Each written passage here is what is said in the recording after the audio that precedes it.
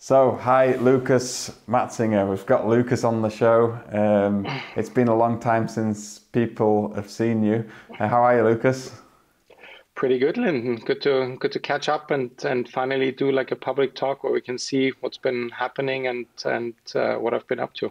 Yeah, it's a long time. So, for those people that don't know who Lukas is, well, those people that watch Races to Places will definitely know who Lukas is.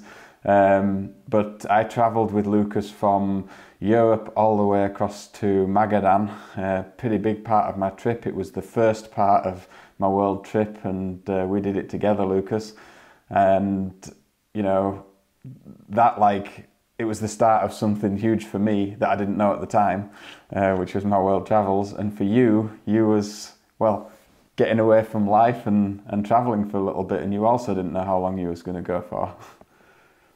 Exactly. For me, I basically the only goal I had set was to get to Magadan. So I basically kept everything open, but I noticed as we were traveling, as things were going on, I knew right away that Magadan was not going to be the end of it. And chatting with you more and going through all the things we've been going to, having these experiences, as I was going on, I knew I would continue the trip and probably do something similar to you, where I'm going around the whole world. Yeah. Yeah, yeah. And it's funny how it started with me and you because we didn't really know each other until kind of I announced I was going on my world trip or my trip, and you were planning to go to Magadan, and it was actually Walter that put us together, yeah, and said, Exactly. "Hey, Walter now contacted Adventure Spec that made the introduction, and I have to say, looking back at it, I'm very grateful for those guys, and it turned out into a great team, especially for that first part of the trip where we had both were not that experienced in round the world travels, crossing borders, arranging visas, and everything else. So that for me, that really it made it a much softer start than it would have been going alone for sure. yeah." And I mean, we've got so many questions from like my Patreon subscribers and Facebook and Instagram and everything, but we'll come on to Yeah. those at the end. We'll first just have a big catch up because we actually haven't spoke to each other that much. We've kept in touch, and I think probably quite a few of my followers were following you as well when you were traveling.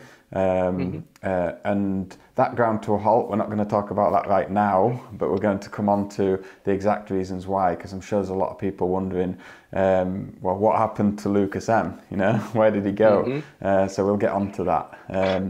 But going back to our travels, you know, I think when I started the trip 2014, we met up in, was it April 2014 or May? Yeah, Early May. exactly.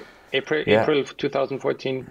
yeah. And I had no idea what I was doing. Like, I built a bike, and you did as well. And we were just Yep. riding our motorcycles through Europe. We went down to Hellas Rally. We did Yep. the Hellas Rally. I dislocated my shoulder.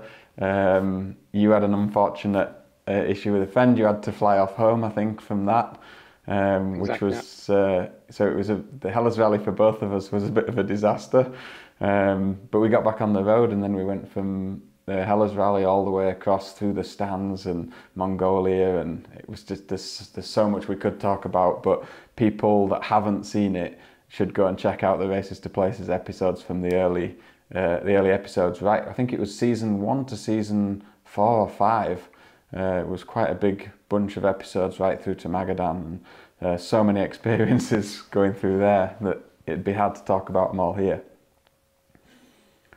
Sure. So, Anything. so we travelled through Europe. We went through all the stands. We had all kinds of problems. I mean, I remember your bike breaking. I had to, because of the visas, I had to The travel first alone. bike breaking many times. Sorry. I said Yeah, the first bike breaking even more. Yes, that yeah, was yeah. certainly there were some issues. So everybody's gonna want to know about that. The first bike. So why do you say the Yeah. first bike? Well, Lucas had two bikes on his trip, so maybe Lucas, you can explain the situation, what happened with the bikes there. So back in the day when I set up my bike in 2013, 14, going for the trip, I thought that a 690 Enduro would have been the best choice because this was at the time one of the lightest, still powerful single cylinder bikes, fairly reliable. And so I set that up, and I actually got a bike from two British guys that rode that bike from London to Sydney, with some boat rides in between. But they did a long trip on it already, so it was set up with some overlanding parts, with a rally raid kit, and overall it was a great bike at the time, because I was not aware of 690s being modifiable for traveling, because I thought they had no luggage capacity. 690 rallies. I thought they had no luggage capacity until this guy Lyndon, a week before the trip, showed some pictures and videos online, and immediately sparked the keen interest, and also in some ways envy of me, because the 690 rallies are known since they started racing in the Dakar in 2007, 2008 as being even more beastly than a 690 Enduro, with more powerful engines, being more reliable, a bit more simple mechanically. And with the way you set it up, having solved all the problems, being pretty much the ultimate bike I could imagine having. And yeah, talking about simplicity, this was the main problem I had from the start with my bike, was the fuel injection of my 690 Enduro. Yeah. It actually started the first time at the Hellas Rally, when I had a clogged fuel injector. And then as we went on the trip, there were more problems with the fuel pump going out, and the bike giving me a few different problems along the way. Yeah. So I remember, well, there must have been at least 5 or 6 issues where we became stranded with your bike. Not all just because it was a 690 Enduro. Some problems I could have had, like the rocker arm issue. I had the same. You had the rocker arm issue. I can't remember where it was. Tajikistan, maybe. Oh no, it was Kazakhstan. It was in Kazakhstan. Yeah, Kazakhstan. Exactly. And then the stator issue. Yeah, I had a stator issue also on my bike. It's the same stator, so that can happen on any bike. But definitely the fuel injection related issues kind of got a little bit on a grind on us in the end, because it's just constant like slowing us down. And so most people would be like, oh, you know, fix it, move on, or sack it off and go home. You were like, sack this bike off and send it home and buy another bike. How did that work? Yes, well, so there was a very, very lucky coincidence. So as we're traveling along, I had kept up a bit with the Adventure Rider, which is the big Adventure Rider forum on the internet that most people listening to this podcast already know. If not, check out advrider.com. Yeah. So through this forum, I had kept in touch with a couple of people, and I knew that one of them was a guy called Anders Berglund, a Swedish guy that was an expat living in Mongolia. And I've heard of him. I knew that he raced in a few rallies. He had a Husaberg rally bike. His brother raced Anders raced in the Dakar this year. Yeah. But this was already post the time when Dakar switched from having an open class where you could ride on 690 to being restricted to 450. Mm-hmm. So I knew that through reading online that Anders had bought a 690 rally that had raced in Rally Mongolia. Mm-hmm. But that a Japanese rider had a really bad accident on that raced in the rally. I think he was one of the leaders. He was a professional motocross racer. Yeah. And on day 3 or something, he had a really, really bad crash. Yeah. And basically, he cartwheeled the bike multiple times, ended up, I think, in a coma, and was in a hospital for a year or something. So really, really bad crash. And the bike was also fairly damaged. But Anders had bought it and had started repairing it. So as we arrive in Mongolia, you wanted to race Rally Mongolia. Mm-hmm. So I knew that I'd have about 2 or 3 weeks. And I saw this bike, and I looked at it and I was like, so Lyndon has his Basel bike, and I'm really jealous of Basel because he has all the things that the little things that make it better than my bike. So I decided on the spot to buy a 690 Rally in Mongolia of all countries, a crashed 690 Rally, and immediately went on all kinds of KTM websites and hooked up with your contact at KTM and with your friend Owen from a KTM dealer in the UK. Ordered all the parts that I thought I would need after getting some input from you, and set about building this bike in Mongolia.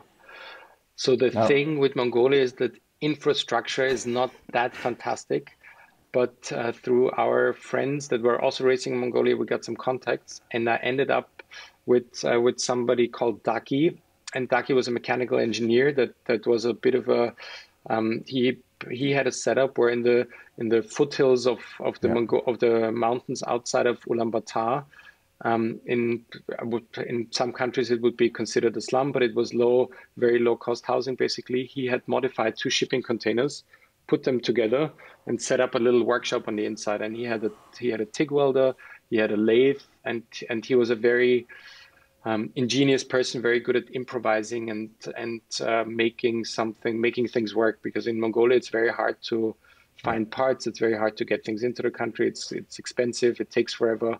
Yeah. So it was hard to do that. So basically, and then having many pictures from your bikes. Yeah. So basically, I went to Race Rally Mongolia, left you with a bunch of photographs and advice about how to modify this 690 Rally into a travel bike, waiting for a bunch of things to be delivered from the UK, and off I went racing. And then I came back to find you with, I would say, probably about an 80% finished bike, which actually wasn't too bad, considering that it took me a couple of months to build mine in a workshop with everything. Yeah. So we had a few little jobs to finish, and I had a few little things to fix on my bike after Rally Mongolia. So, but we got them all finished, and then I believe was it your cousin that flew in to? Exactly. My cousin Alex. So my cousin Alex flew into the country because he's very much into motorcycling as well. I kind of started riding off-road with him.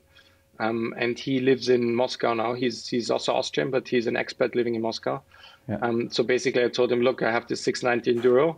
We're in Mongolia. I can either ship it back from here, or what we could do is team up with Lyndon, and then we'll ride those bikes. I'll ride the 690 Rally. You can ride my 690 Enduro, and we'll ride it to Lake Baikal in Russia. Mm-hmm. So Alex flew in, and that 80% finished bike was maybe 95% finished, but so we had another 2-3 days in the workshop, getting everything ready, getting it tested, going for a ride, and then off we set with a fairly untested bike. I think we took a day head start to fix any issues that might come up and parts that might fall off the bike. Yeah. And then you caught up to us on the trip to Lake Baikal. And in the end, he took the train back. Was that right? How did he get the bike back? He put the bike on the Trans-Siberian Railway. Exactly. He put the bike in a crate in the Trans-Siberian Railway and shipped it back to Moscow where he lives. Mm-hmm. But he took a plane back because I think it's a week or 10 days of riding on the train. So just the bike took the trip. Yeah. And then we carried on. But it's cheap. Yeah. Yeah. It was by far the cheapest method to ship. I think to ship the bike from Irkutsk to Moscow, probably 6,000-7,000 kilometers, was maybe $200-300 or something. It's absolutely super nothing. Cheap. Yeah. So then from there we carried on with this bike that you didn't really know much about. And I remember we got to a point where it started using more oil than fuel. Do you remember that? Yes. And I remember buying like 4-litre jugs of oil to because the piston rings were so knackered in this rally bike. Yeah. And we put it through quite a lot as well. I remember there was a few. In fact, if I can find a photo, I'm going to put it on the screen here. But I remember there was one particular water hole that you fell in, and you were full submerged, full under the bike. Exactly. I remember it well, and I remember your face when you came out because I bet it was quite cold. No, I was in water literally up to my neck, and the bike was completely submerged underwater. There was a crossing where I wanted to go down and go back up the other hill. It was not very far, but the problem was there was a stone I didn't see coming up on the other side. Basically, I crashed into the stone, fell over, and the whole bike was submerged underwater, and everything was soaked, including me up to here. Not just the bike, you was fully under. Yeah, and me. And I don't have it on video. I didn't have my video on, which is a real shame, but I do have a photograph of you standing in it afterwards, so I'll try and find that and put that in the video. Yeah. Then we had all kinds of problems getting the bike started because it had low compression because of the piston rings, and we eventually managed to get the bike going by towing it. If you remember, between water holes, we were just towing it and towing it because the battery went flat. We eventually got it going. We also had a problem with the gearbox. On it, do you remember the idler gear? Was it second gear? Yeah. The idler basically gear bearing. I couldn't put the bike in neutral. Yeah. Yeah. If you put it in neutral, it would just find it's in gear itself because the bearing on the idler gear was destroyed, so the gear was moving around, so it would catch the dogs and just jump into gear on its own. Exactly. Anyway, these are all the sorts of things that people say, what a nightmare. But when you look back now after the fact, these are the things that really made the trip, because it made it interesting and challenging and rewarding as well. I agree. I mean, we got the bikes, both of them, to Magadan despite all those problems. And arriving in Magadan was pretty special after, 4 or 5 months more together, Sure. making our way across there. And then obviously you had to spend quite some time working on your bike, and you went to Japan to do that because you couldn't get into South Korea. I think that was right, because your bike was registered in Mongolia. All these things you would never, you couldn't plan for. I mean, it just happens, and you deal with it. So you went there, I went round Korea, then I went to Japan. I decided that I wanted to travel alone, and that's a key point to talk about, because for me that was quite a hard time at the trip. You know, I planned to go travel around the world alone. Then we got put in touch, and we travelled together for quite a ways across Russia, which, to be honest, I wouldn't have had it any other way. It was good. You know, we helped each other. We made it across together. We had a good laugh while we was doing it. But I think by the time I got to Magadan, I was missing that solo trip that I wanted to do from the beginning.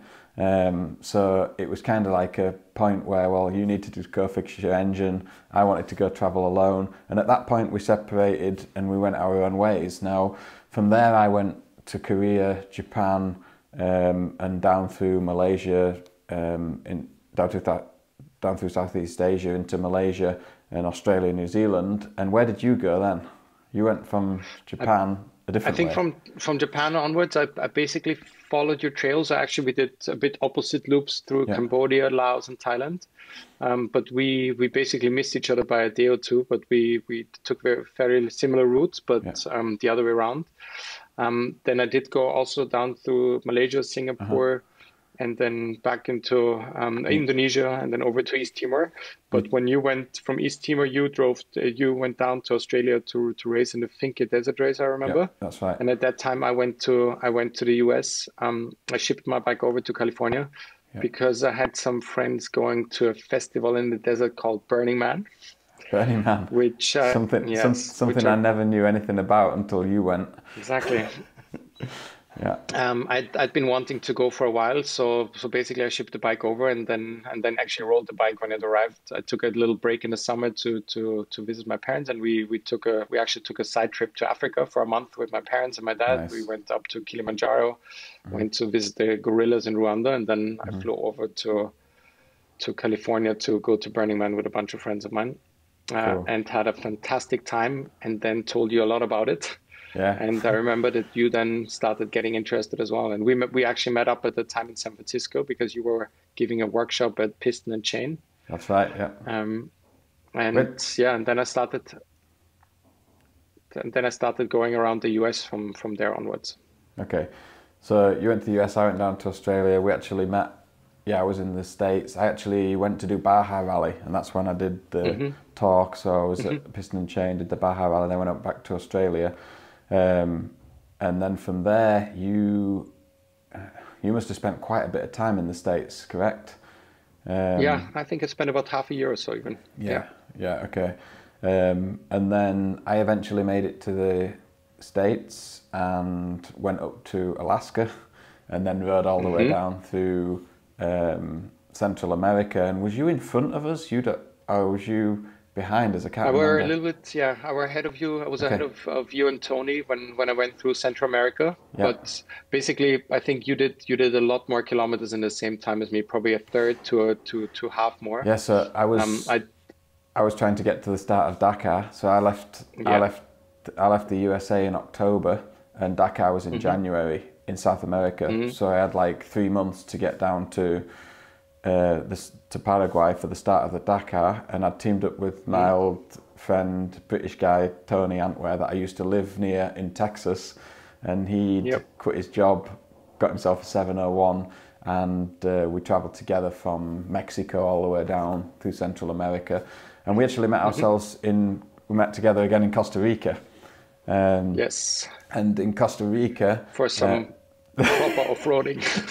In Costa Rica, Unplanned, but what better to do as a reunion with Lucas after all these years traveling around the world and doing different things and riding together and meeting each other was to go off-roading. So we let Lucas lead the way with some Google Map tracks. yes, And Open Street Maps it was, and yeah, those maps were.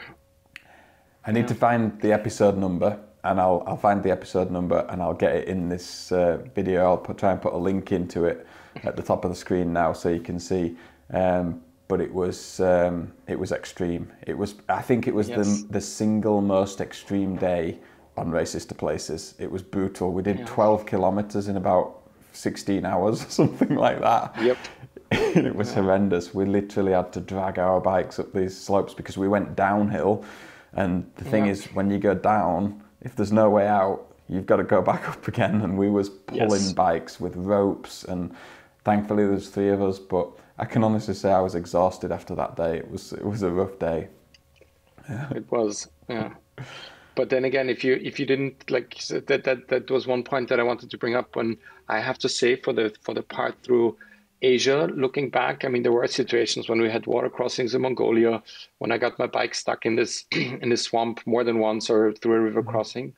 If I had been alone, it would have been either I could not have taken those routes, or I would have been in trouble for real. Well, you also think differently when you're alone, because you get to those water crossings and you think, True. Yeah, it's just not worth it, because if I become stranded here or injure myself, I'm screwed.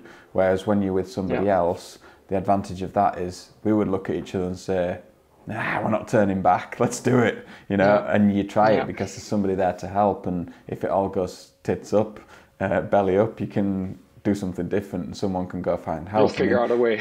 Do you remember crossing that river was it Costa Rica or was it in Nicaragua, where we crossed that river on those little narrow boats with the bikes with Tony? Yeah, of course. I'm going to put a picture in of that as well. That is the sketchiest river crossing on a boat I have ever done in my life. I mean, how one of our bikes didn't end up in the bottom of that river, I have no idea, but kudos to the guys that took us across there in the boat. But I remember my knuckles, I was grabbing onto the side of the boat like that.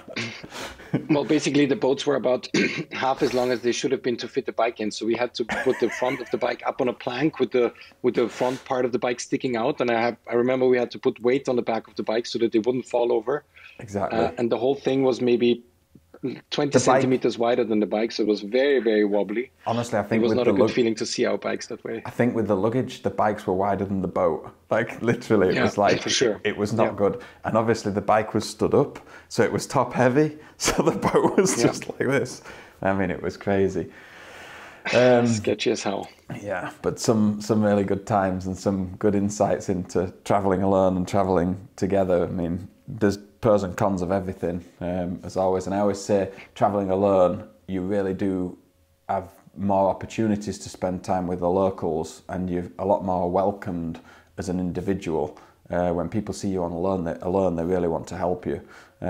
So I had some really great experiences. I'm sure you did the same, Lucas, traveling alone, where you meet people and you stay at people's houses and everything, which you get a little bit less when you're in a group or you're with 2 people, because when we were together, we would tend to just talk to each other and go and camp where we wanted to camp, and we wouldn't talk to the locals. So that's always an interesting point that I re-incite to people.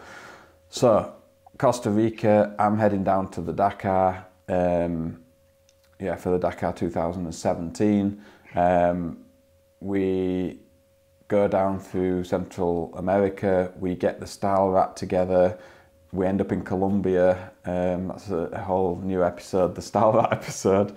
And for anybody watching, I understand that the Style Rat, the Steel Rat, the boat that went from Panama to Colombia is no more.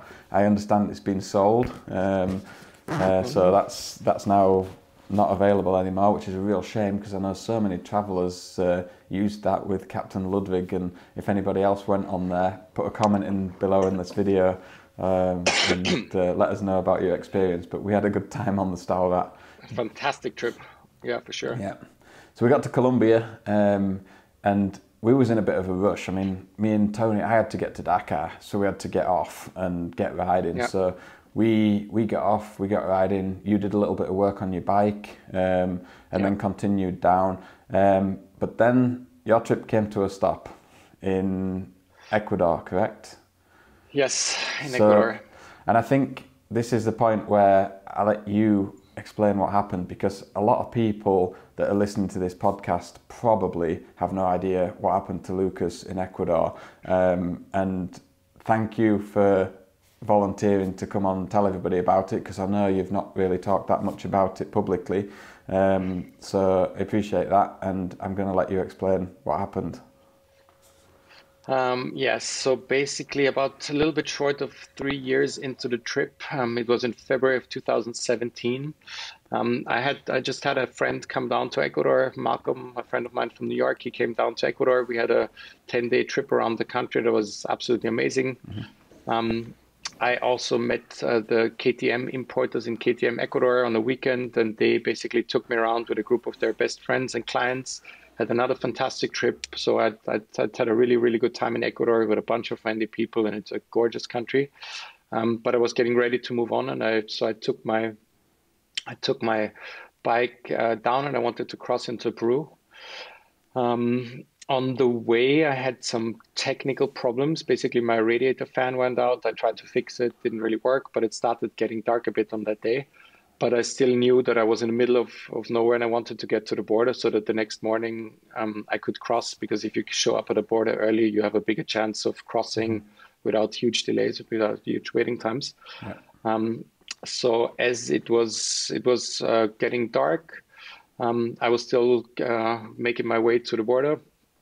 And at some point, it was getting a bit cooler, and I was wondering how long it was. So I looked down at my GPS as I was riding. Saw that it was still 20 kilometers or whatever to go. But as I look up, right ahead of me, there had been, it was a bit foggy.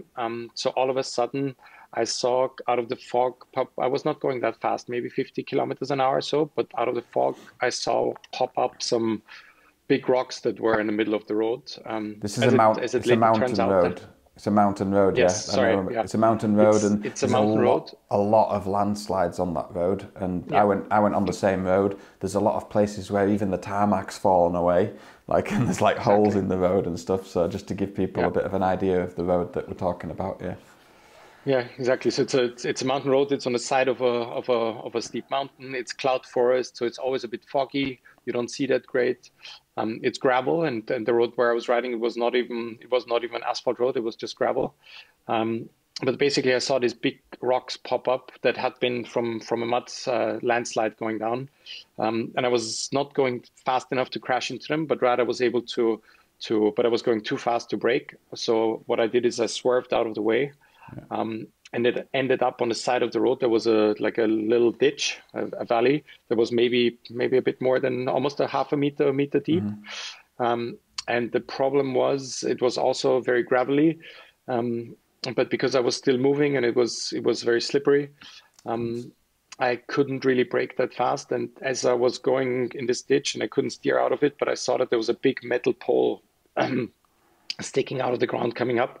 It was either from a road sign or it was from a fence post. I'm not sure, but it was a steel post that was cemented into the ground. And I knew if I hit this thing head on, then it's pretty surely game over.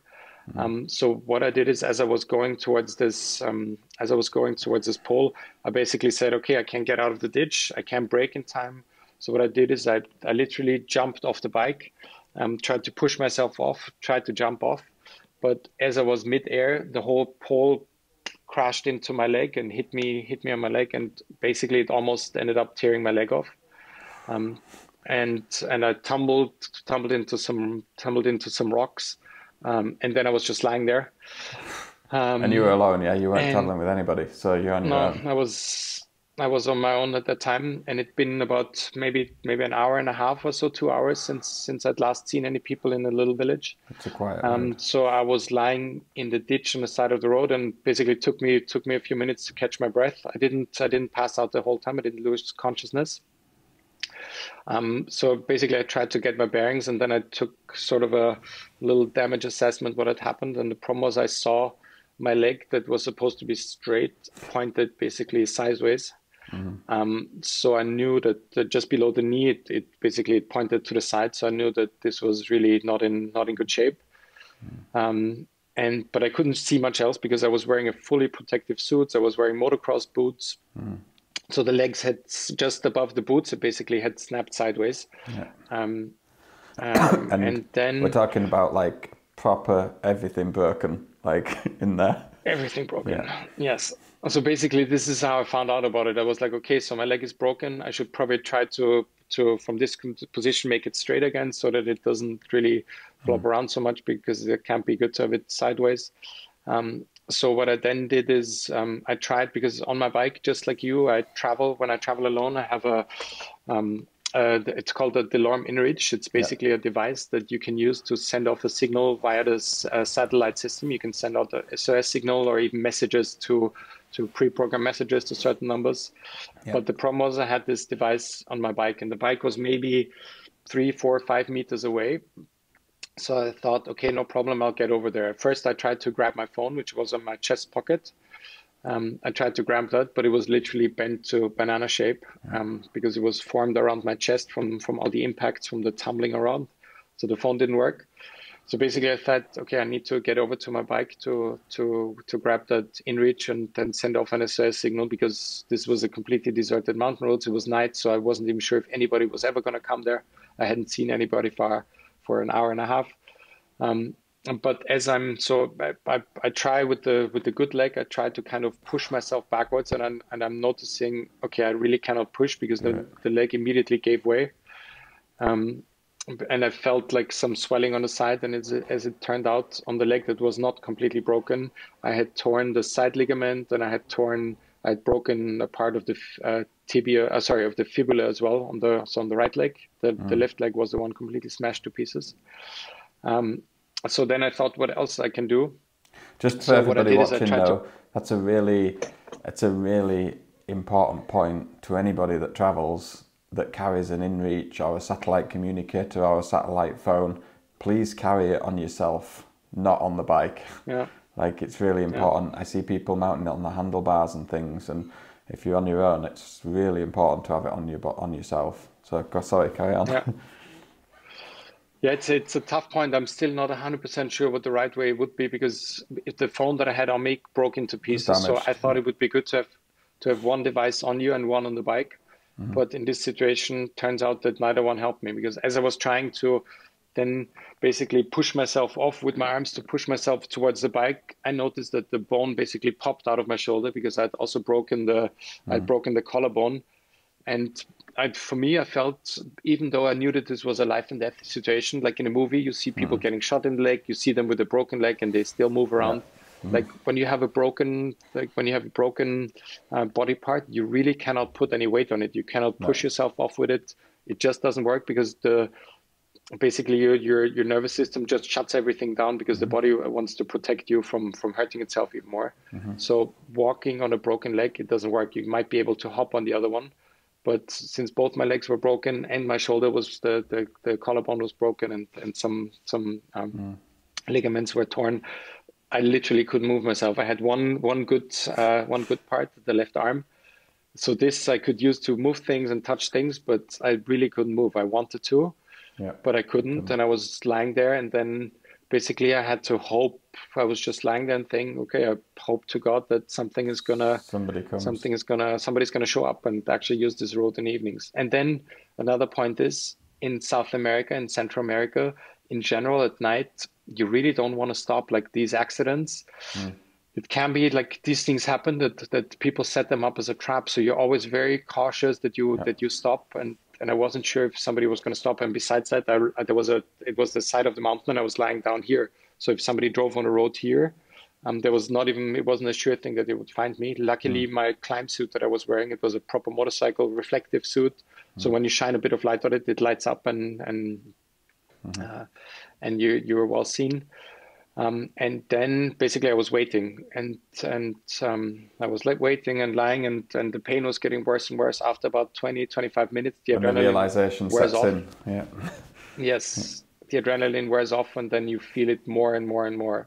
So every time I shifted around my body somewhere a little bit, because basically all the body parts were broken. Whenever you shift a little bit, it's bad. It's really not a good place to be in. So after about I think it was maybe 45 minutes or so, actually a truck showed up, and somehow he saw me, or I'm not 100% sure because I don't recall the conversation in detail, but he stopped and he saw me, came over and saw that I was not in good shape because my leg was still pointing to the side, so it was pretty obvious. And I told him, please get help, and he I was lucky enough. You were quite lucky as well that you speak Spanish, yeah? You speak Spanish, yes. So communicating was much easier. If that, I didn't speak Spanish at that time when I travelled to South America, so I wouldn't be very good with that. Yeah, if that had happened in Russia and I wasn't able to communicate to people, I mean, he saw that I was not in good shape, so he probably would have called help. But how things turned out later on, it was very good to be fluent in Spanish and be able to sort everything out and get things taken care of. So luckily, he had on his old school Nokia phone, he still had 1 bar of reception. And he called an ambulance, and then we basically waited because the problem was that the next village was an hour and a half, 2 hours away. And the ambulance that later, it was about 2 hours until they showed up. When they came, it turned out to be like an old pickup truck type of thing. And because the ambulance was basically the volunteer firefighters from the next village over. And they picked me up in this car with really, really short suspension. And also because they were not, I don't know what the legal designation is, but basically they're not doctors, so they're not allowed to carry any injectable painkillers or anything really strong. Yeah, so they just gave me some pills, and when you're there, it turned out that I had seven fractures in various bones in the body. So they gave me these painkillers, and that didn't really work enough. But they loaded me up. That was also a long process because they couldn't grab me anywhere. So they had this, it was it looked like a wooden door to load me up. It was not a proper stretcher. And they loaded me in the ambulance, and then we took the long trip to the hospital. In the end, I think it was 6 or 7 hours from the time I had the accident until I was actually in the hospital. And then they started. You just left your bike behind and all your gear and everything. I did leave the bike behind, but I was really lucky. I told you before that I had met these guys from KTM, the importers of KTM in Ecuador. It's a family called the Malos. There's a Wilson Senior and a Wilson Junior, and they were absolutely fantastic people. Cool. I had actually spent some time at KTM in Quito, in the capital of Ecuador, to fix my bike, as we do in most cities. When you have to do a service, you do it ideally at a KTM dealership.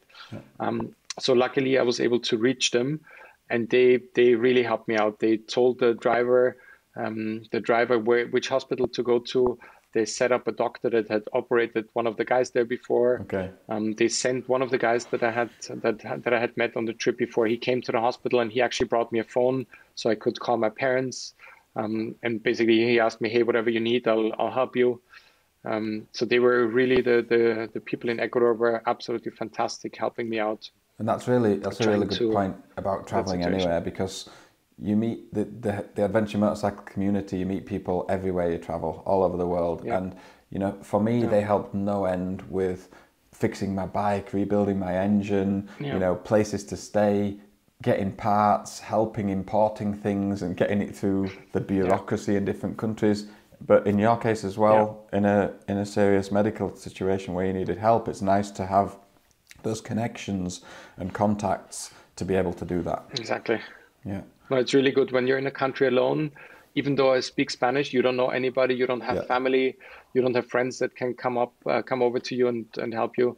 So it was fantastic to have have met these group of people, and they were so generous, and they basically showed up in the middle of the night. I arrived at the hospital, I think at 2 a.m., showed up in the middle of the night, brought me a phone so I could call my parents, kept them up to date while I was under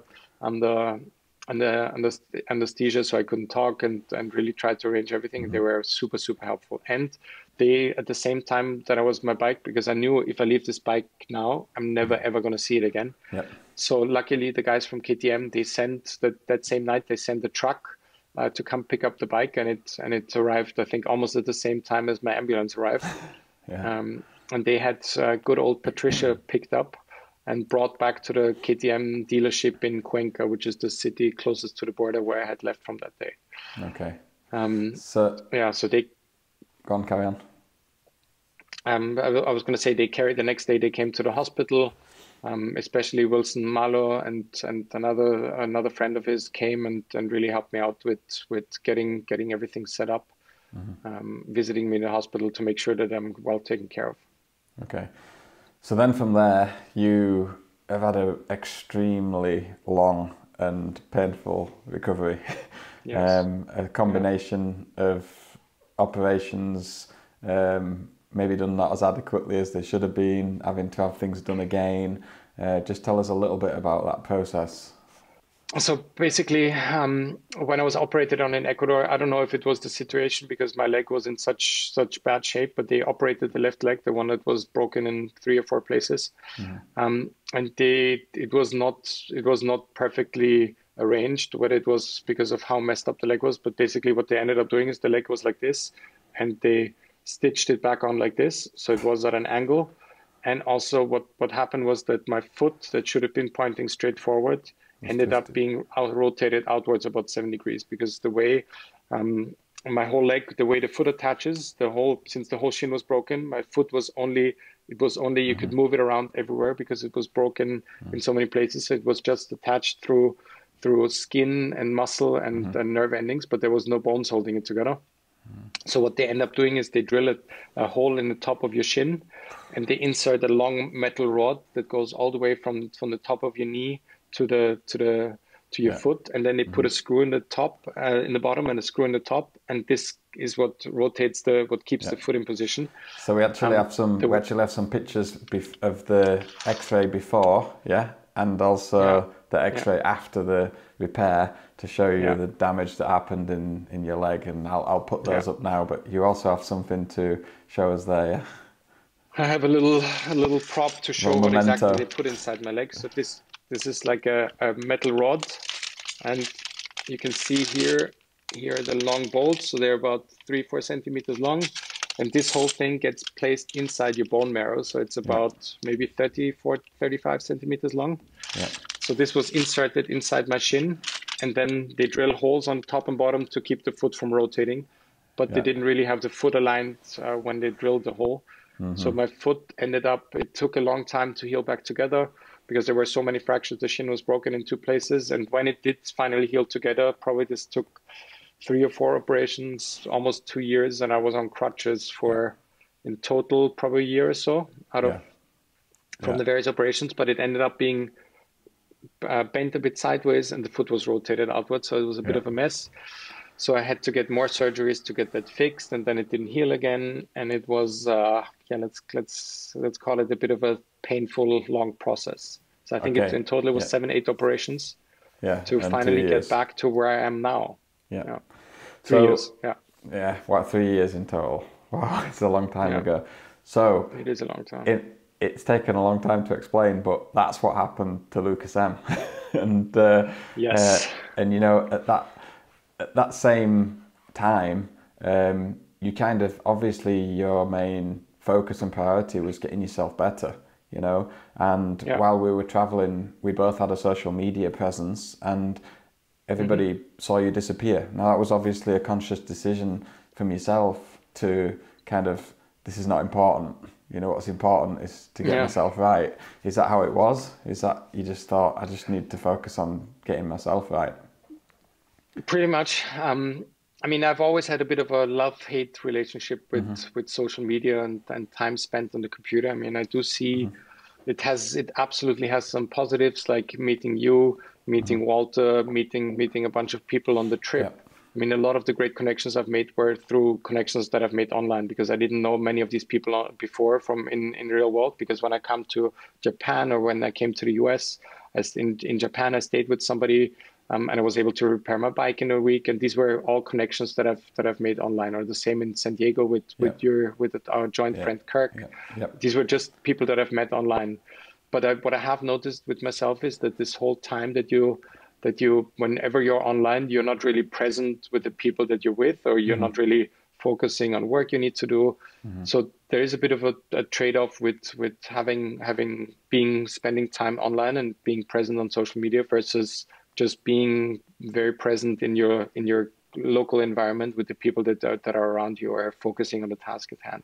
Yeah. So in the beginning, for me, it was a thing that like you said, I wanted to focus on, just get better. And I thought that it would take a couple of months because I'd spoken to other people that had a broken tibia and fibula. So I thought it would be a process, maybe a couple of months, and then I'll get back on the trip, jump back on the bike and finish the trip, and then maybe start posting again. But with all these delays in the operations, I wasn't able to travel. I didn't really want to show pictures from the trip before. So basically I said, look, this is not adding a lot of value to my life at the moment. And I wanted to focus on being back with my family, being with friends, enjoying being back home. Yeah.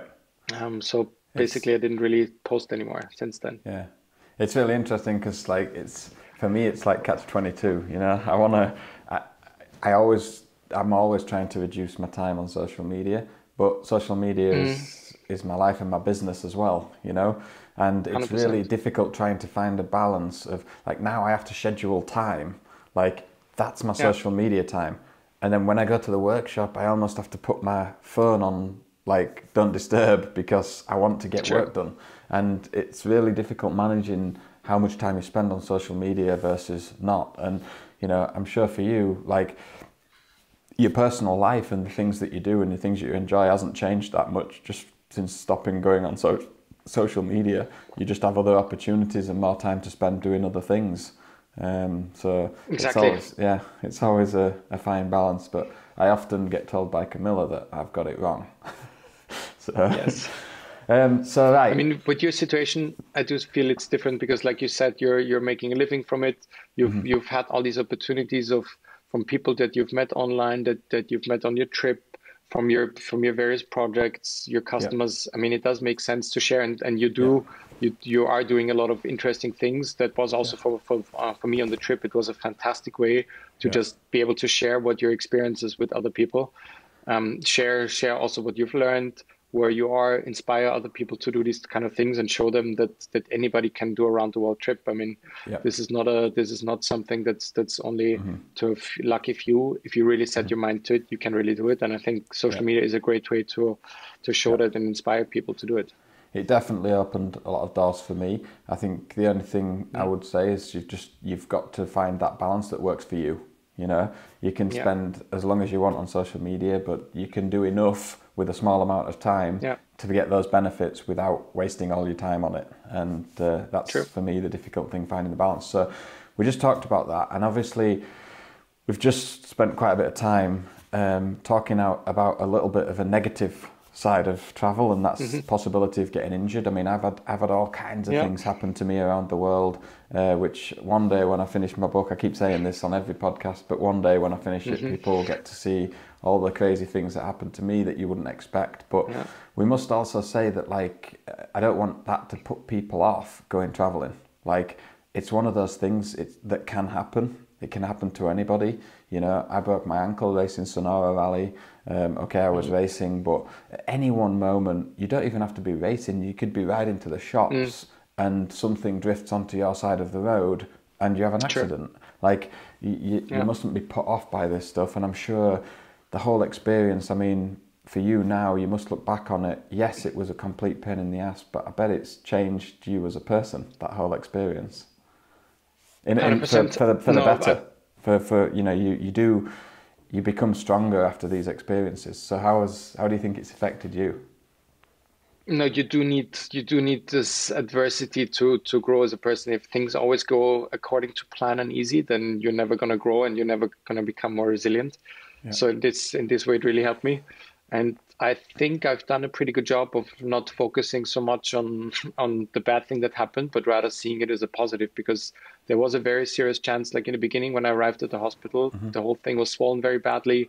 There was a lot of blood. Basically, the blood was not able to circulate. So there was some dead tissue and they were not sure if they were able to save the leg. So they told me, look, we have to put you under anesthesia, look at it, and then we can only once we cut it open, we can see whether we can even save this. So I've basically every single day I've told myself how lucky I am to still have that I was found. Yes, that I then that I had the leg, and now I mean I'm lucky that it also it basically I'm back to 95% now. I even went skiing for the first time this winter. Nice. Um, so that worked out well. And but there was never any moment when I said, "Look, I wish I hadn't done this trip." Yeah, Not no, one no. single, not one single moment. Yeah. But it is, I do think that one thing that I've learned from it is, I think we were both, that is also something I've really appreciated about you is like even these painful things like it's cold, it's wet, the Yeah. bike breaks down, you need to fix it. We just always had a laugh on our faces, and we kind of decided, look, we're here because we want to. Um, we didn't take we're not taking the easy way because we Yeah. want to. We're taking the hard roads. We're picking out these challenges, Yeah. and if you, it's a lot of it is a matter of perspective. If you're willing to put up with it, and if you're willing to look at it from a certain way that it's a challenge that you can Exactly. overcome, Yeah. um, then the whole thing becomes a lot less painful. And it was the same time for me with my injury. Yeah. Yeah. Um, at the same time, one thing that it has made me think about is that even though I took some precautions, like the having this InReach satellite device that you can send an SOS signal, I do remember that there were a lot of times on my trip where I was on, for example, one of the things that people are familiar with is the Baja 1000, the race through Baja, Mexico. I did, because I wanted to have the challenge on my travel bike. I did the some old Baja 1000 tracks of some tracks I got off the internet, and a lot of them you could see that they were ridden maybe a few times a year. Yeah. So I keep telling myself, like, I remember that there were some spots where I didn't see anybody for a day and a half, 2 days. Yeah. And I know if a crash like this had happened there, like no chance, it would have been game over. Yeah. So as a solo traveler, I think you need to be more careful about picking your routes, and I do think it gives you a lot more like a safety net to ride with a second person. So if you can team up with somebody, and it was an ideal match with you in the beginning because I learned a lot from you, and it worked out fantastic. We had the same Yeah. preferences. I think it's fantastic if you can team up with other people because it gives you more freedom to do more challenging things, and at Yeah. the same time, even you still have a backup in Yeah. case you are so incapacitated that you cannot call help yourself. It might save your life. Yeah. Yeah. I've done some. It's not something that Go on. I would say it's definitely not something that should stop you from doing a trip, because finding somebody to ride around the world with might be impossible. But it's something that I would try to, and maybe do sections with people, Yeah. and try to, or team up with other riders for parts of it, if you can, and otherwise pick your routes in a way, and have maybe redundant backup safety systems, like have one DeLorme on you and one on the bike. Even Yeah. though it's an extra expense, it might save your life. Yeah. And I think for me, I probably travelled about 60% of my trip solo, and the other 40% with different people. And actually, it worked really well. I got to ride alone. I rode on some roads sometimes, took some easy routes. Then I rode with us, and I did some really challenging routes. I also did some really stupid challenging routes alone, and I got lucky, you know, and I took the risk, and it's what I wanted to do. But the most important thing is to make your trip your own and do it the way you want to do it. If you feel more comfortable doing it with somebody else, do it with somebody else. But to be honest, I felt more comfortable doing it with somebody else when I was with you. The first time I went alone after all that time, it was like, oof, you know. But you just, once you start doing it alone, you get comfortable with it. And the more you do alone, the more comfortable you get. So I think it's just everybody take away what they can from this discussion and make up their own mind when they come to doing trips. So you mentioned the word Patricia. Patricia is your second bike, so your 690 Rally. Yes. How did it get the name Patricia? I can't remember. My dear Lyndon, my good friend. So apparently I was not quick enough to give my bike a name, because I'm not really good at naming things, and I've never named an inanimate object before. So somehow very quickly into the trip, like a week or two into riding, you said, Lucas, if you don't come up with a name quick, it's going to be, your bike is going to be called Patricia from now on. And somehow, even though I didn't like it in the beginning, it stuck. And I think it's officially Patricia now. She's been named that for 5 years now. Yeah, I think it's kind of cool. I think it's kind of cool. Basil definitely misses Patricia. And where is Patricia now? So Patricia is now still in Ecuador. Like I Okay. told you before, in the beginning, I was planning to be back on the bike in a couple of months after healing up, but Yeah. this whole thing turned out into much longer. I didn't want to ship the bike back to Europe and then have to ship it to the US again because we're probably speaking about 4 or 5 thousand euros. And since I had planned to finish the trip, or at least finish South America, I wanted to keep the bike there. And luckily, the guys from KTM Ecuador, so the Malo family, and then now another friend of mine called Cristobal that also runs a Yeah. motorcycle shop. They've agreed to they picked up the bike and then now they're storing it there for me in Ecuador. Okay. Cool. It's still in the same state after the crash, but I have received a bunch of pictures and it's very repairable. Okay. If I compare it to 7 broken bones, it's probably a process of a week or two of Yeah. ordering some new parts, Yeah. bolting them on and fixing it up versus having bones that take months or years to grow back to where they were before. I know a good place you So can she's get still rally in parts if Ecuador. you need any. Yeah, not so easy, but my plan was always to pack everything up because I had the pictures and the Yeah. guys in Ecuador said that they would take her apart and tell me exactly what is broken, and I would pack them up in my luggage, fly back, fix the bike at the KTM workshop in Ecuador, and then finish South America. That was the plan. But then 3 years of recovery of having basically not being able to walk properly, being on crutches, not being able to ride a bike, and then COVID happened. So traveling has not really been on the cards. And then about 8 months ago, I met a girl, as it happens. So Right. this whole travel thing, for the time being, is not really a priority. I don't really have a strong desire to get back on the road, and That was going I to be think my next as long question. as yeah, Yeah. I think at the moment I'm not really. I mean, I could ride again now, and I've actually gone back on bikes that with my cousin Alex that we've talked about before. We've been back on driving some nice mountain roads here, riding on some nice mountain roads here in Austria.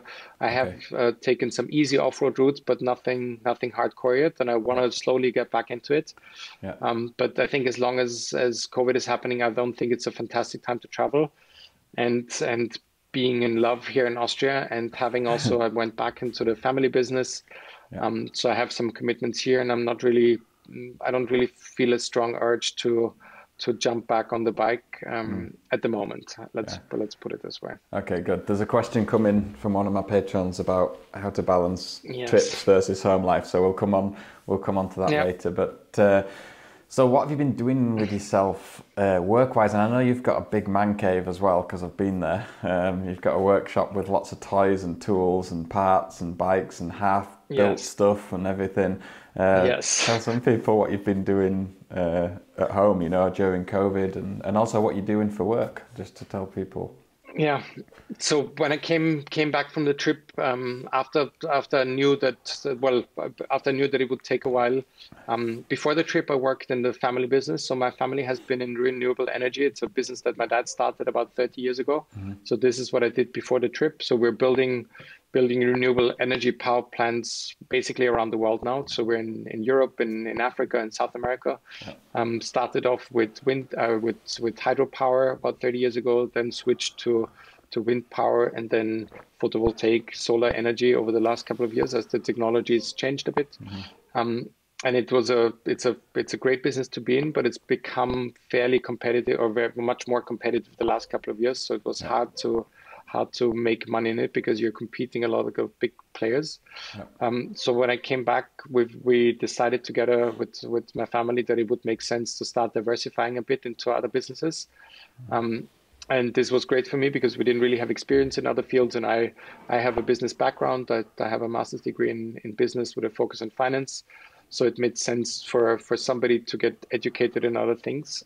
So what I've been doing the last couple of years is to add some more investments to our family, to the renewable energy business. In addition, we've been doing some venture capital, so basically funding startups, early stage startups, doing some private equity where you acquire stakes in businesses completely unrelated to renewable energy. So one thing, for example, we've been doing is real estate in all places in South America. So we have where we're shareholder in a self-storage business in Peru, actually.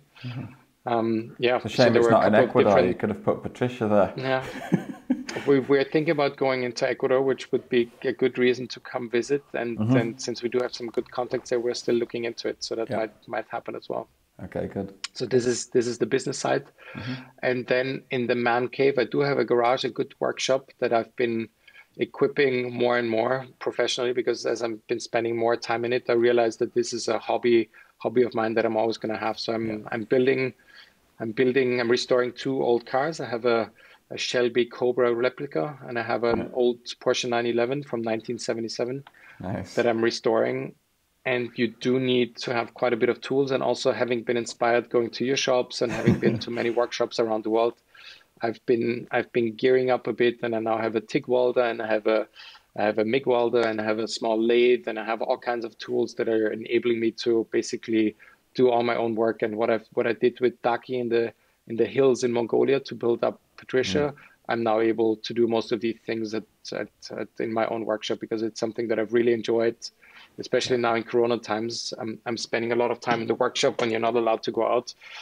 It's a fantastic hobby to have, because you can go deep down the rabbit hole of fabricating things and building things with your own hand. So that's something that I've really, really enjoyed.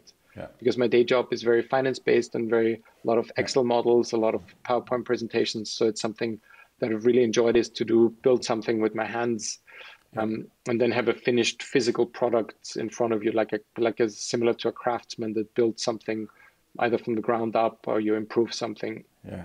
Yeah. It's something that I know I'm going to keep as a hobby for a long, long time. Yeah, and I know that you've invested quite a bit in your workshop, after seeing mine and taking some ideas from that. And one thing that I realise now is at the start, when you start working on your own bikes, you're always trying to save money, and you work out of crappy toolboxes and on wooden benches and blah, blah, blah. And then eventually what I realised is that I spend a good chunk of my time, like 12 hours yesterday I was in the workshop working on a rally bike, and it's nice to have nice worktops, nice tools, nice setup, nice equipment to make it easy to do it. Like I never ever thought I would do this, but I've even bought myself a battery operated ripper gun, like a little gun for putting things like in an and out. Impact gun or a ratchet wrench. Yeah, mainly because I've got tendonitis from riding too much in my elbows, and wrenching like this aggravates it. So now I've got myself a little gun just to take things out. So it's quicker and easier. Sure. And I never thought I would, but I would have probably thought, oh, it's expensive, €200 for a gun, but actually I use it all the time now. No, for me I think it's something that you build up over time, and as your skills increase, as your requirements, because you're able to do more and more things. I think I'm spending a couple of €1,000 a year on this, and for me it's still the best money, because most of these tools you'll have forever, and if you're working on your own bikes, you save some money. I'd always, rather than take a bike or a car to a mechanic nowadays, I'll rather figure out the problem myself if I have to spend some money on tools, because the next time I'm able to do it, I already have the tools, I'm able to fix it, and it's something that brings me a lot of enjoyment. I think it's different than if you were just doing brake changes for other people's bikes. That's something that would get very boring. But if you have new challenges and different things that you're doing as you're building a bike, or where if you have to turn some parts on a lathe, you might have to weld up some parts with something, you might have to bend some metal, whatever it is, or build an engine. It's all different skills, and then it's something that I've really enjoyed learning more about and acquiring the tools as I go. Yeah. Cool, good. Okay, well, I think we'll probably move on. We've been going an hour now, so we'll probably move on to some questions, and that'll bring out some more interesting things. But thanks for giving us all the big update on what's happened to Lukas and where we're at today. So we're just going to start with questions from Patreon, because as everybody knows, the patrons are the guys that fund these things and allow me to be able to do all these podcasts and video episodes and things. So we'll do them, and we'll go on to Facebook and Instagram. So the first one is from Ben Lucarelli, and he was saying, some people might not know this, but while discussing choice to bring Lukas on Andy's Extreme, so we'll just explain to people what that is, but back in, when was it, 2012? 2012. You did a project called Andy's Moto Extreme with Walter Kolbach and Barton Churchill, where you rode Husselberg 570s to the world altitude record. which was another cool story. And this Ben is asking, when you did that, it was mentioned that you had a military background. Can you tell us a little bit about that? Well, basically in Austria, we still have mandatory military service. You can either go into the military or go into civil service, but every young man has to do it after high school, basically when you're 18, 19 years old. And normally you can decide what you want to do. You can volunteer for certain positions. So we have it's a special forces unit basically that you can volunteer. If you sign up for a year, you can decide what unit you want to go into. So this is what I did, is because I knew I didn't want to be a military truck driver or doing something in logistics or having a post in somewhere like a bureaucratic post or something. So I wanted to get in on some action. So I signed up for the service. And you learn a lot. You have a lot of outdoor experience. You learn how to build an igloo. You have like a week in the Alps. Cool. And you have various trainings dealing with military situations, but also you've been since we're in Austria, you're going skiing, you're sleeping in an igloo you built yourself, you're sleeping in tents. So it was just, for me, it was a good introduction to being pushed a bit to the edge and seeing what the human body is capable. And doing the whole thing with other people your age and things, pushing yourself to things that you wouldn't do normally.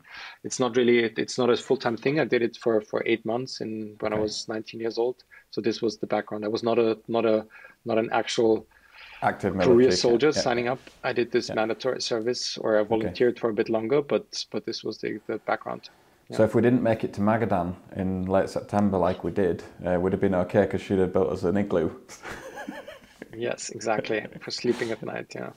Awesome. Yeah. Yeah, we had some cold nights on that project that you mentioned. So Andy's Moto Extreme we did in 2012. Luckily we had our friend Barton Churchill with us, who was it was somebody else that I met through the Adventure Rider Forum. Barton also rode around the world, starting in Europe and then going to Magadan, probably 3 years before us. So we kind of followed in his footsteps. Walter also gave Barton some tracks. Walter and Barton met at my place because I had them both sleep over at my place. I put their bikes up in my garage as they were traveling. Walter came from Magadan. Barton came from Munich and was on the way to Magadan. So both ended up at my place, exchanging plans, working on their bikes some, and we formed a friendship. And this turned into this Andy's Moto project, where we basically had to go above 6,200 meters, which I think is maybe 20,000 feet or so. I'm not sure of the exact number, but we knew that we wanted to break this record. So we planned this whole project in Chile, and we did manage to go up to 6,363 meters it was on our Husaberg 570s. Yeah. Nice, cool. And people can read all about that on ADV Rider, yeah? Yes. Yeah. There's a bunch of ride reports. If you Google it, you'll find plenty of ride reports and videos and photos. Andy's Moto, Andy's Moto Extreme, I'll get some photos as well and put them in here. So I think we've already mentioned, if your military experience influenced your travel, you learn how to build igloos and work with other people, and it all influences your confidence in traveling for sure. We've already covered what you've been up to since traveling and also travel plans. So we'll come on to the next one from Clemens Schiller. He said, I'd love you to experienced travelers to discuss long adventure trips versus home life commitments, especially if you've transitioned from a single traveler to a family man. That's for me, I guess. It's, we can probably talk a little bit about that. You already mentioned that you've met a woman in your life and it's changed your perspective a little bit. It definitely did for me, meeting Camilla, and I get asked this question a lot, do you not miss traveling, and for me personally, having done everything that I did in the 5 years traveling that I did, I mean, I literally smashed everything that I wanted to do. I did 2 Dakars, I did a rally on every continent, I did all the traveling through all the countries I wanted to travel. Like, even though I would love to go traveling again, the burning desire to go traveling is not there. Like, I did it, I ticked it off the list, and then since meeting Camilla, and I have a home in a lovely place here in Spain now, which I love living here. I can ride every single day if I want to. you know, I've got my new rally training school that I am busy with, and I just, that there is a desire to do projects. So there's a couple more projects on the horizon, but they're definitely going to be shorter projects because I don't need to go full-time travel anymore. I've got a family here, and I've got a life outside of travel, which I'm happy with. But definitely there's still a desire to do some projects, and there's something coming. So that's how I feel about it, that there is no burning desire anymore to do a long distance travel thing, because I did it. If I did it, I would do it a different way. So I definitely wouldn't go on a motorcycle again around the world, but I might sail around the world.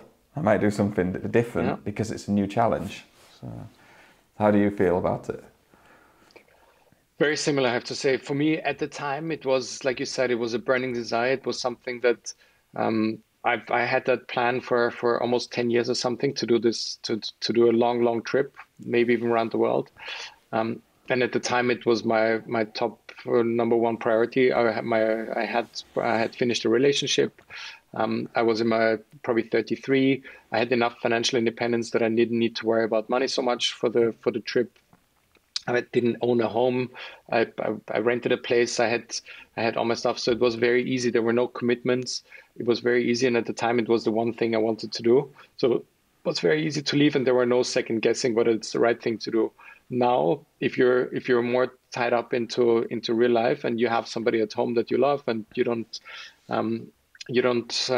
have it as a number one priority, for sure. I still enjoy traveling, and I've actually done quite a bit of traveling before Corona, not so much on a motorcycle, but other trips. And this is something that I will do again. Going off on a motorcycle, I don't see, for a long time, I don't see that happening for me either.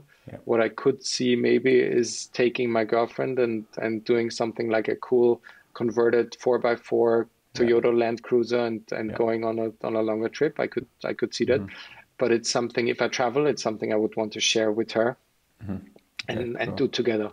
I think because you do make some, if you're with a partner, it's going to be very, very tough to just go off for a long time without damaging the relationship in some way. So it's not something I'm keen on doing. And like you, having traveled so much, I mean, for me, it was not 5 years, it was 3 years, it was 43 or 44 countries.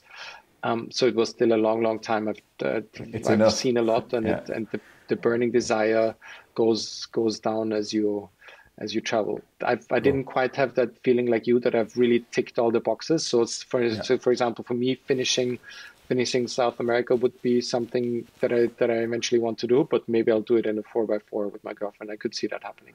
Yeah. Okay. Cool. Yeah. And smaller projects where you're going away for a few weeks, and whether it's in Europe or flying to places like you, this would definitely happen again. Yeah. And I know, like, having a woman or a partner in your life that can support what you want to do. Like, Camilla knows that I'm an adventurous person, and she knows one day I'm going to say, hey, I've got this 2-month project that I want to do. I'm going to be away for 2 months. I know she would just say, go for it, you know, like, enjoy yourself. And likewise, she says to me, hey, I need to go away for 3 weeks.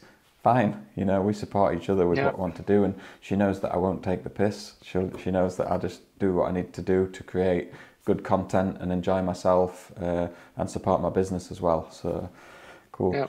Next one I'm going to miss out because I've already covered it. We've already covered what happened to Patricia on the BAM road. So Elaine LaBelle said, on the BAM road, all those water crossings, how did you not get foot rot, trench foot? It's an interesting point, actually, because we spent days totally wet through, like, feet soaked. But neither of us got bad feet. I mean, of course, they get a bit wrinkly and funny looking, but they stayed good. And I think a lot of it is to do with, like, we always, when we'd finished going through the water, we always took our boots off, emptied them out, wringed all the water out so that the water's not just sitting on your foot the whole time. And then you effectively end up with damp socks instead of totally sodden feet. And then on the night time, drying them out, not sleeping in wet socks and putting dry clothes on night time, and it seemed to work pretty well for us. Yeah. I have my motocross boots, basically they let the water in straight away. So I think if they let the water in, they also kind of let it out. And what also makes a difference is the temperature. So on the BAM road, the weather is very cold.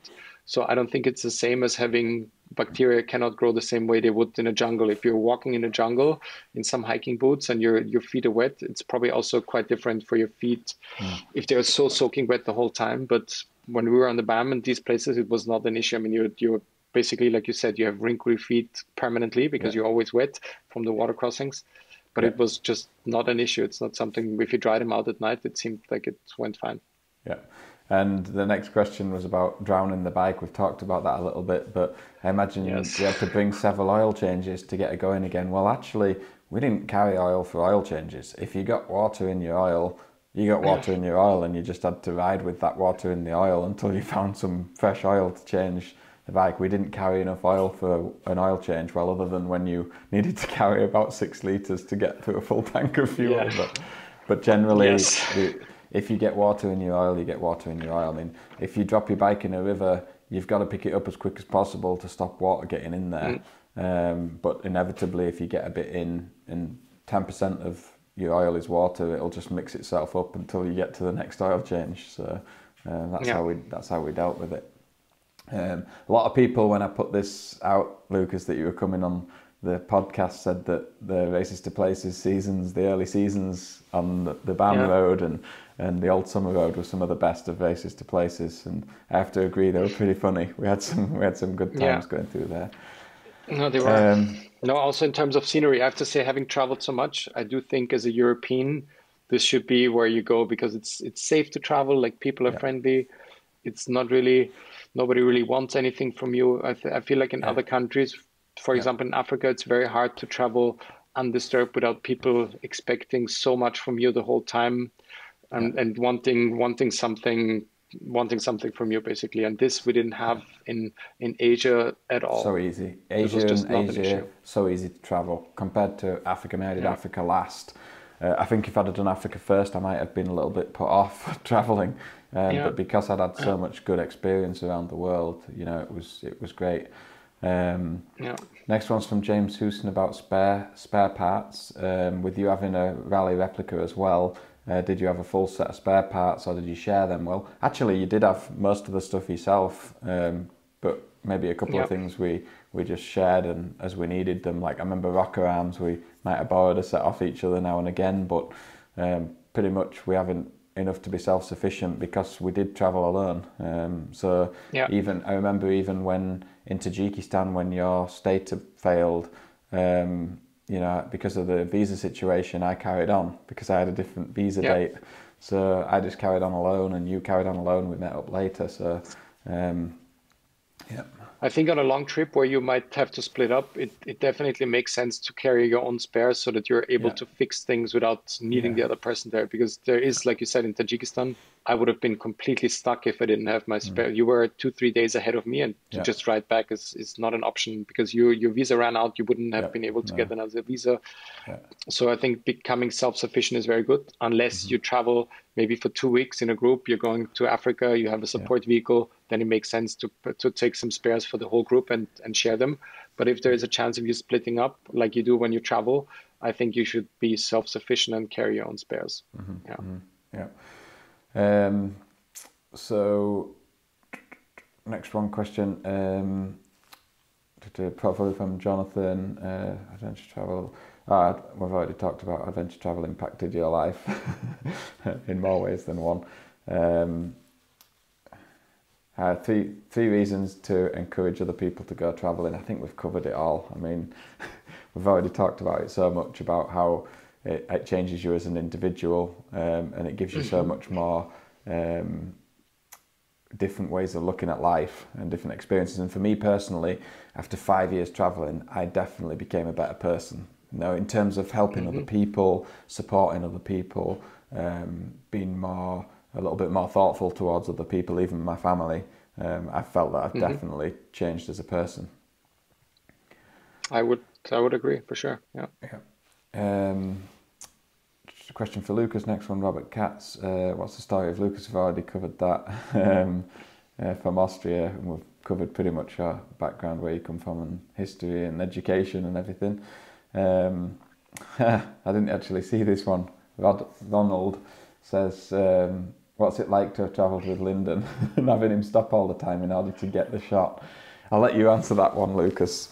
Yeah, Because well, you were on the the good receiving thing end of is Races to Places, kind of. Yeah.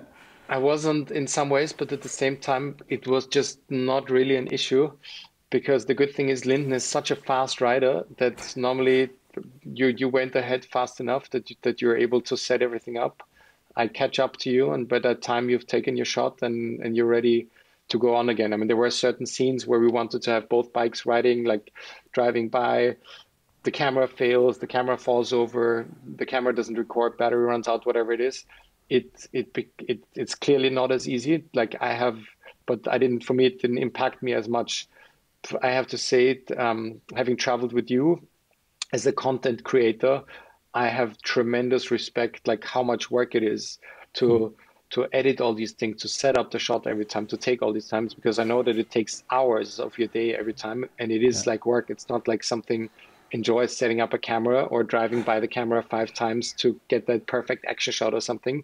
So it takes a lot of time to put out this content and be able to share it with other people. It's not fun and games, and it's a lot easier to do it like me, where you're just doing whatever you want and you're completely free and you're enjoying yourself. It gives you a lot more freedom versus having to do the what you did. It's actually work. And it's something that you have to be very conscious about whether you want to do it or not. It's not like you're going to do this a little bit on the side and then have great content. It just doesn't happen. It's a very conscious effort. That's a really good point, is that you either do it, commit to it and give it 100% and make an excellent job of it, or you end up with nothing. Because people that try to do it a little bit, it doesn't piece together well and it doesn't look good and people don't want to watch it. So you've got to make that conscious decision to do it. I mean, to be honest, riding through a river crossing 3 times to get a photo or a video is not exciting, especially when not so fun. especially when you ride through the river clean, feet up, and then you think, oh, that would make a really great video shot. So you ride back through, you set the camera up, you ride back through, and then on the way back you fall in the river and get wet. Like that's a sort of thing that happens to make cool content, and unfortunately you have to take the rough with the smooth. So okay, next one's about maintenance. I'm just going to briefly run through this. It comes from Thomas Becker, and he asks about how many, I presume he means air filters, did you take with you on average? How long did you change them? How long could you hold on to an air filter? So this really is I'll answer it, but it's like, it really depends on how you're riding, because if you're riding with somebody else and you're riding in the dust all the time, then your air filter's going to be blocked in 2 or 3 days, you know. If you ride alone and you don't ride in traffic and dust and you're not in dusty areas, like it can last a month, an air filter. And I've left air filters a month. If I need to clean them on the road, I find some diesel, I wash the air filter oil out, and then I buy some air filter oil and oil it again and carry on going. Or if I'm at a KTM dealer and they've got a filter, I'll just buy a new one. I think me and you both carried a couple of filters, so we had like 2 or 3 filters at least to cycle. And then when we got to a built-up area, a city where there's a dealer where you can buy all the product, clean them and prepare them again so that you can carry on, and you've got filters for another 2 or 3 months traveling. So it really wasn't an issue. And as for bike maintenance and changing the oil, I always stretched it out to the maximum, like 10,000 kilometers for an oil change, because when you're riding 300 and 400 kilometers a day, sometimes 700 kilometers a day, you don't want to be changing your oil every 2 weeks. Like it just becomes a pain. So we always stretched it out to the maximum, I think, unless we actually had to change it. And also I think having the infrastructure, like if you come to a town where there normally you will find some motor shops everywhere. So if there is a town and you know that it's going to be a while until you hit the next town, you might just do it there just to get it done. Yeah. And for example, the oil filters, you'll carry a bunch of pre-oiled filters, so you're ready to swap them in. And if you need to, then you can clean them, because you can find some diesel everywhere. You might even carry a small bottle of oil filter oil. Otherwise, this is also something that's almost in every city in the world. You can find it where they'll have motorbikes. So it's not something that is super tricky to have.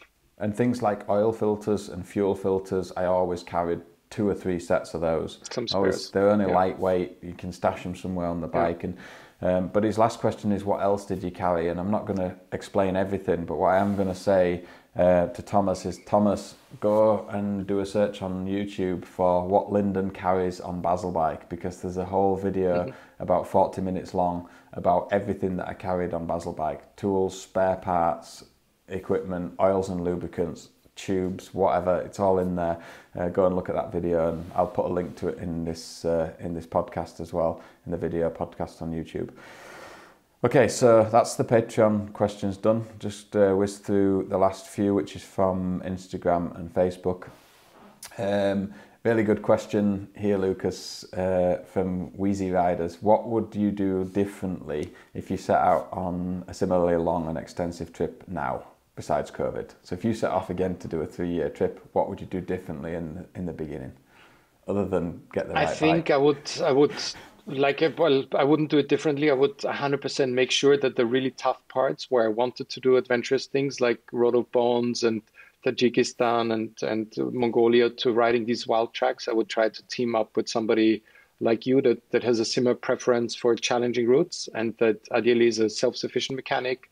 And because these things I'm afraid to do them, that I would not, having had the experience of what can happen when you ride alone, I would be careful and conscious about this. I would definitely, like you said before, carry an InReach on my person and one on the bike, because there is a good chance that you might be separated for the bike.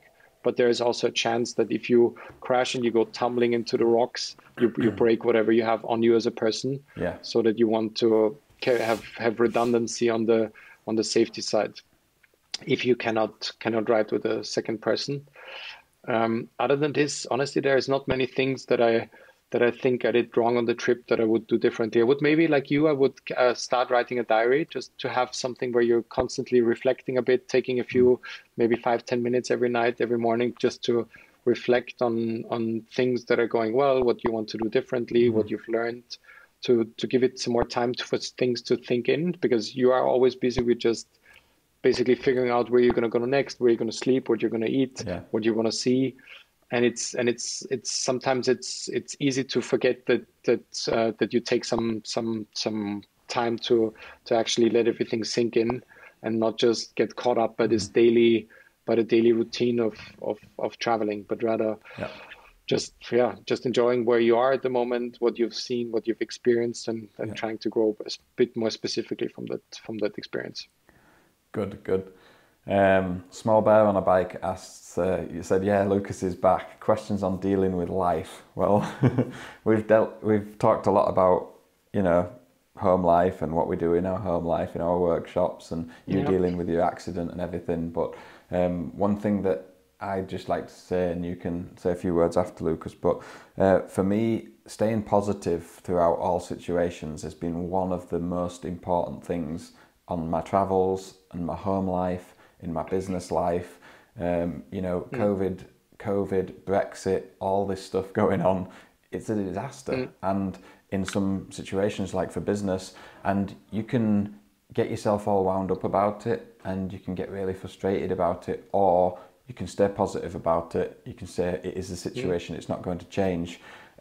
What can I do? What can I look at doing to make it better, and keep pushing forwards and staying positive? That's what I would say, like, trying to make yourself stay positive throughout these situations. Any situation is one of the most important things. And I have a partner that really helps me to do that, and she's very much the same. Everything's going to be okay. We're going to do this. Everything's going to be fine. Always staying positive. And when you talk positive and you think positive, typically the results are positive. So. 100% agree. I think this is also what made us a great match in terms of traveling, is that this whole attitude of wanting to face adversity, staying fun and positive and relaxed about it, and getting through things. And this is 100% what got me through my accident without much. I've never felt even close to anything depressed, even after the 6th operation, when I was back on crutches after 2 years, 4 months. I mean, it was a pain in the ass, but at the end of the day, I still have my leg. I was pretty confident that it would grow back together. And I just used this time to focus on work, to focus on enjoying the time I'm with my family. So this is something that I really always try to tell myself, is to to focus on the things you can do. So during COVID, I just used the time to spend more time in the garage. I read more books. I did some courses on things I wanted to do. I just make the best of it. There was like, I know that it's a pain in the ass for everybody, but for most of us, I mean, if you're stuck in a very, very small place with small children, you're trying to combine work with children. I do appreciate that it's a very different situation. Luckily, I don't. I live in Western Europe. Austria is not as badly affected. We have a great health system, so I'm very lucky of being born here. It's not something that I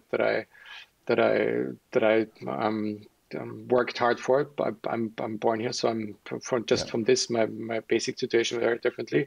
But still, even around me, there are some people that are complaining, and I always think to myself, look, if you had seen that family, or most of those families in poor countries, they would give everything they have to just have a tenth of what you have, and you're here complaining that you have to be more in your 200 square meter apartment or whatever it is. It gives you a lot different appreciation of what we have. Just being able to have a hot shower every day, to have a warm meal in your fridge, not wondering where you're gonna get food from. It puts things in a very different perspective. If you've seen what other people live through every day, we're in Europe and in the US especially, I think most people listening to this podcast, they're in a position where they can take the time to listen to things, where they have access to the internet, they have access to food, to all the good things that are important to have a easy, happy life. So I'm not much of a complainer either. I'm very grateful for where I am and also the experiences that I've had. One thing that I've took great pleasure in doing a couple of things where I met somebody on my travels. They took the effort to stay in touch, even if they didn't speak the same language very well, through WhatsApp or whatever.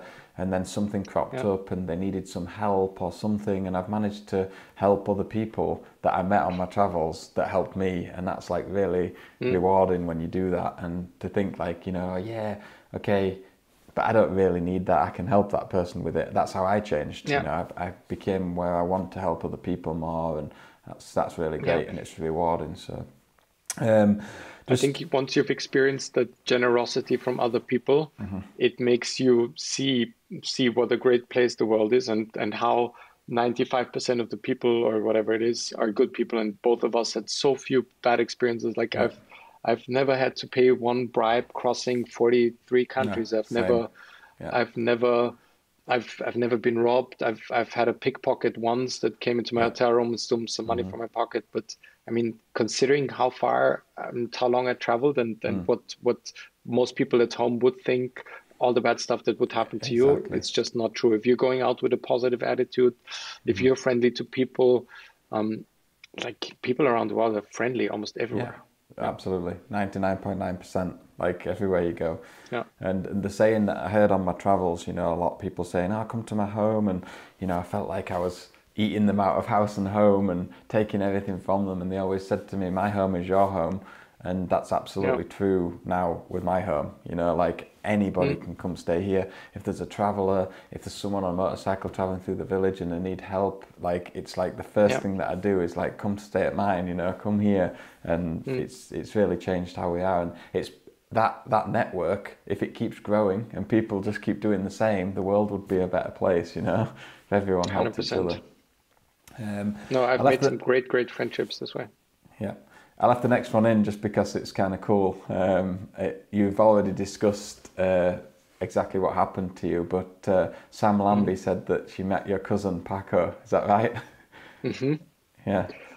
Paco told me the story that somebody, my cousin Paco and his girlfriend, they actually bought one of these converted 4x4 Toyota Land Cruisers, and they were going to do a around the world trip. The promise they started, I think, at the end of 2019. So they had about 2-3 months until Corona badly affected all the world. But they met some people, and one of them happened somehow. He followed Paco. They exchanged Instagram and accounts, and Paco told him his last name was like, wow, I know this other guy, Lukas. I've been following him. He was also on a bike. So they ran into each other, I think in Oaxaca in Mexico. Paco told me about this and sent me a picture. So it's fun how the world is connected through through these online friendships and following various people. And if you share a common interest, like traveling, motorcycling, whatever it is, then people find each other all around the world, for sure. Yeah, good. Moving on, there's just a few more left. One from Mike Walken. He joined the R2P watch party late and he found us in 2020. Has watched all the episodes, really liked the ones that you were in, Lukas, enjoyed it when you popped back in. But more importantly, the question at the end is, will you travel together again? And would Lukas ever consider doing Dakar or Africa Eco Rally? When I was on the trip, having talked with you so much and spending these nights when we were camping, talking about your experiences doing the Dakar, and learning so much, it was definitely on my bucket list saying, I'm going to have to do this. The accident sort of changed things again, and being on crutches so long and not being able to know if I'm ever able to walk again and do other sports, it's changed my outlook quite a bit. And I know that Dakar it's not just one of the hardest things you can do, but it's also inherently very, very dangerous because of the sleep deprivation that you have racing every day. I mean, I remember seeing these videos of you, who I know to be an incredibly strong person, and not once on the trip was there ever a mental breakdown in any way. It was just ever, okay, whatever, we're going to do this. And then I remember seeing these videos of you where you're just so sleep deprived. And I mean, this is what they do to people to when they wanna punish them. Sleep deprivation, and combined with a very, very hard physical and mentally challenging, because you have to navigate at the same time as you have to find your way. You have to look down, figure out where you have to go. It's really, really tough, and there is a lot of danger that I'm not sure I want to take, because riding the Dakar routes, you might have the same physical challenge, but maybe you're not going to do it in a very, very, when you're completely tired state, like you have after racing for 10 days for 14, 15, 16 hours a day, sleeping 3 hours a night, and the sleep deprivation accumulating. I think there's a lot of inherent danger that I'm very conscious about, and I'm not sure if it's a risk I want to take. I think something like you're doing now, I've seen these posts that you've made online where you're basically taking people on these roads. So you kind of have the same riding experience, you have the same challenges, but you don't have to do it after sleeping for 3 hours. You can try to get a decent night's sleep so that you're fully mentally present, and you're basically eliminating some of the risk that I think is that it's worth eliminating. It's the same for me. I love climbing, but I would like free solo where you're climbing without the rope. I can understand it that some people want it, but it's not a risk that I would take. I would want to have the same physical challenge, maybe climbing the same route, but I don't really, for myself, I value my life and being around people and all the other things I want to experience more than I value this extra kick you get from climbing without the rope. I would not do it. And it's the same with racing. It's tough, and at the moment it's not a risk I would want to take. It's really interesting how many people that we've had contact us about the new rally experience with Linden Poskitt Racing, because the whole thing it is a rally. It's a rally simulation. It's got everything the same as a rally without the competition. So if you want to stop and take a photograph, you can. If you want to do 40, if you don't want to push to 120 kilometers an hour, you want to stick at 80 kilometers an hour, you can. There's no pressure from competition or timing. And for sure we get people coming that want to race their mates and finish before their mates, and there's still an element of that, but you don't have to. If you come on your own, you can just enjoy it and enjoy the scenery. Someone looks after you, and you've got a hotel to stay in every night, and there's a backup crew behind you following you the whole way, that kind of thing. So I think it is appealing to, it is a small market, but there's a certain number of people that don't want the risks and dangers of racing.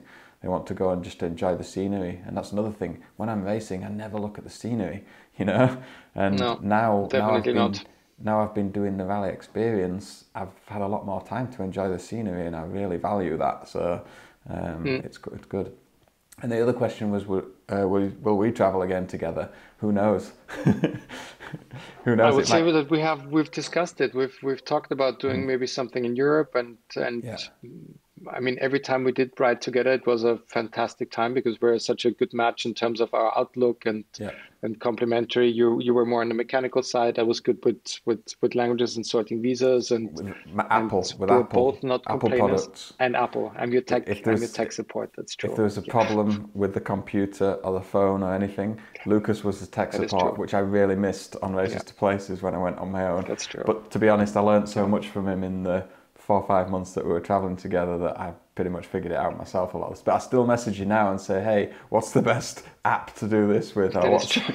yeah, so yeah, it's good. Good to have Yeah, people, good to travel with someone with complementary skills for sure. So yeah, who knows? We might do something again together in the future. There's plenty more time for that once these yeah. Corona times are over. And the last two, really, I just left in last two because they're friends that helped you, and I also met one of them. So we just mentioned Mark Richards. I believe you rebuilt your engine at his place in Japan. Is that I right? did. Yes. So There was some. I knew somebody through the Adventure Rider forum called Jen, and he introduced me to Mark. And Mark is a British expat living in Japan that had a very small, like everything in Japan is, but extremely nice. It was a two-car garage and it was built into a professional workshop, so everything was space optimized. He had a TIG welding bench that would fold down when his car was not in. He had a small lathe, and he really made a small space into a very workable area. And yeah, basically, he told me, "Look, you can do this here." My bike was burning more oil than it was using fuel, so I knew I had to completely rebuild it from the ground up. I changed pistons, cylinders, the gearbox problem, yeah, and Mark gave me his garage and basically helped me out a lot because he's also a good mechanic, and together with some other friends of Mark's from Tokyo, we rebuilt the engine in his garage. It was my first engine rebuild. yeah, um, and I rode that bike for another, I'm not sure how long, but basically all across Southeast yeah, Asia, all across North America, and then back into no, actually all the way to another place in San Diego, where another friend of ours, Kirk Zurbriggen, yeah, another a good friend that I think you even bought a bike from him at some point. yeah, Um, I found an engine cheaply on eBay, and I knew that I still was planning to do another 50 to 100,000 kilometers, and I bought a low mile engine, and I thought instead of rebuilding the current engine I have, I mean, it was running great, but I had that plan yeah, to, oh, if I'm going to ride another 100,000 kilometers, who knows? yeah, I bought a cheap engine on eBay, and Kirk kindly offered his garage and yeah, his living room and his couch, and I ended up staying quite a bit longer than I thought in the beginning, but I was able to swap the engine in his garage. yeah. Yeah, Um, and yeah, I also slept on his couch, Kirk. So thanks for yeah. that, Kirk.